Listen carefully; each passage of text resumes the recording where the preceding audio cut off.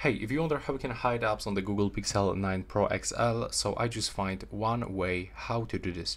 And we have to actually use external launcher from the Pixel Inspire theme team. So you will have to go into the Google Play Store, download this launcher and then just open it. Now you can click and hold on the empty space in the home screen and go into the home settings. Now go into the hidden apps.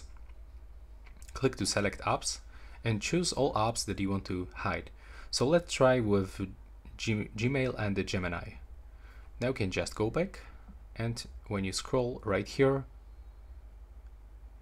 we have to actually go back into this Pixel launcher because I just turned it off. There we go. And as you can see now, the Gmail is not here. Also, the Gemini is hidden. And to avoid exiting this launcher, you have to go into the settings. Then go to apps, select default apps and switch from Pixel launcher into from the original Pixel launcher to this that we actually download. And now as you can see, the Gmail and the Gemini is actually hidden. Of course, someone still can get access if know this position of this option. But this is actually some kind of the workaround. Maybe it will be useful for you, but there's like no any other option to do this.